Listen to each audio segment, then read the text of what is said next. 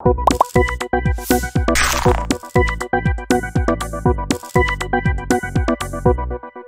is the king of that, and other Bitcoin forks that wanted to be a bearer instrument, store of value, right, would be a property, a Bitcoin Cash or a Litecoin, something like that.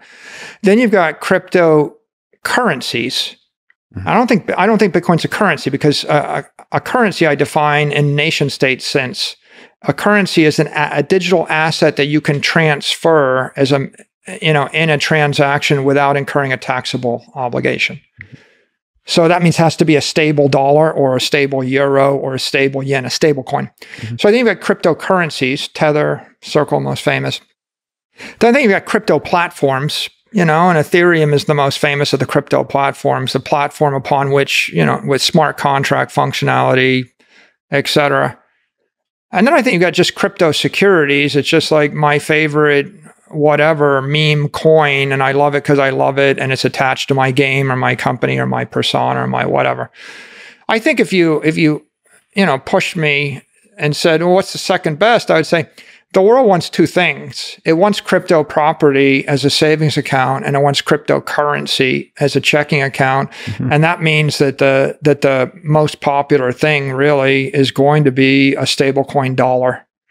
Right. And there's maybe a fight right now, it might be Tether, right? But a stable dollar, because I feel like the market opportunity, it's not clear that there'll be one that will win. The class of stable dollars is probably a $1 to $10 trillion market easily. I think that in the crypto platform space, Ethereum will compete with Solana and Binance Smart Chain. And I mean, the first question is what's the regulatory risk? How likely is it to be deemed a property versus security?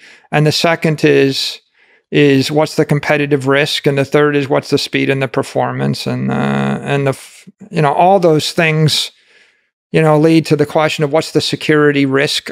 How likely is it to crash and burn? And how stable or unstable is it?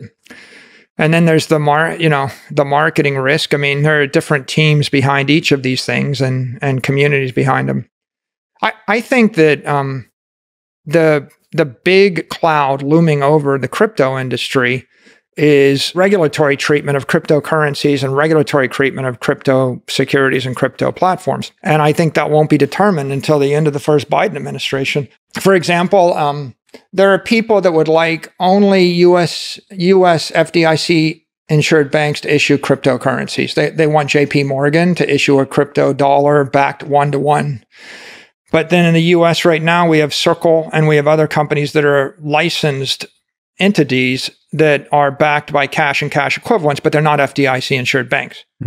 There's also a debate in Congress about whether state chartered banks should be able to issue these things. And then we have Tether and others that are outside of the US jurisdiction. They're probably not backed by cash and cash equivalents. They're backed by stuff. And we don't know what stuff.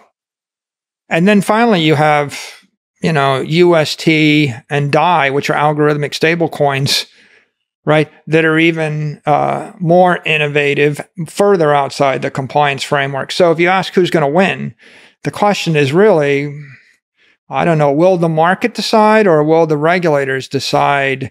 If the regulators get out of the way and the market fought out, well, then it's an interesting discussion. Yeah. And then I think that all bets are off if the regulators get more heavy-handed with this.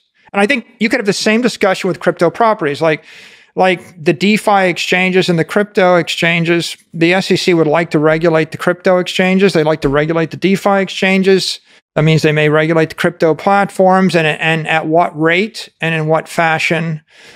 And so I think that I could give you an opinion if it was limited to competition under the current regulatory regime. But I think that the regulations are so fast moving and it's so uncertain that you can't make a decision without considering the potential actions of the regulators. Classified as crypto property because the US dollar is a currency. So unless your crypto asset is pegged algorithmically or stably to the value of the dollar, it's not a currency, it's a property or it's an asset. So let's assume it was decentralized. Yep. Well, it's increasing at not quite 5% a year inflation rate, but it's not 5% exponentially. It's like a plus 5 million, 5% something. Captain is less. I forget the exact number, but it's an inflationary property. It's got a lower inflation rate than the US dollar, and it's got a much lower inflation rate than many other fiat currency stocks. It doesn't absolve you of your ethical and securities liabilities if you're promoting it. So like I don't have a problem with like people buying a stock. It's just the way I divide the world is, right, there's investment, there's saving, and there's speculation, and there's trading. So Bitcoin is an asset for saving. If you want to save money for 100 years, you don't really want to take on execution risk or the like. So you're just buying something to hold forever. For you to actually endorse something as a property, like if you said to me, Mike, what should I buy for the next 100 years? I say, well, some amount of real estate, some amount of scarce collectibles, some amount of Bitcoin, right? You can run your company, right? But running your company is an investment. So the savings are properties.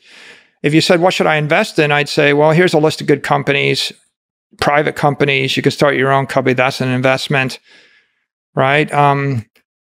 If you said, what should I trade? Well, trading is like a proprietary thing. Like I don't have any special insight into that. If you're a good trader, you know you are. If you said to me, what should you speculate in? We talk about meme stocks and meme coins, and it's kind of sits up there. It sits right in the same space with what horse should you bet on, and what sports team should you gamble on, and should you bet on black 6 times in a row and double down each time.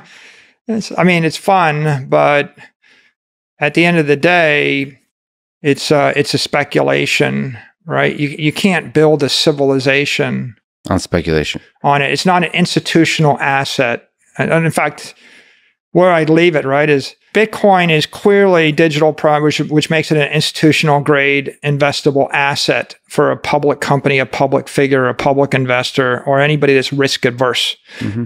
I think that the top 100 other cryptos are like venture capital investments. And if you're a VC and if you're a qualified technical investor and you have a pool of capital and you can take that kind of risk, then you can parse through that and form opinions. It's just orders of magnitude more risky because of competition, because of ambition, and because of regulation.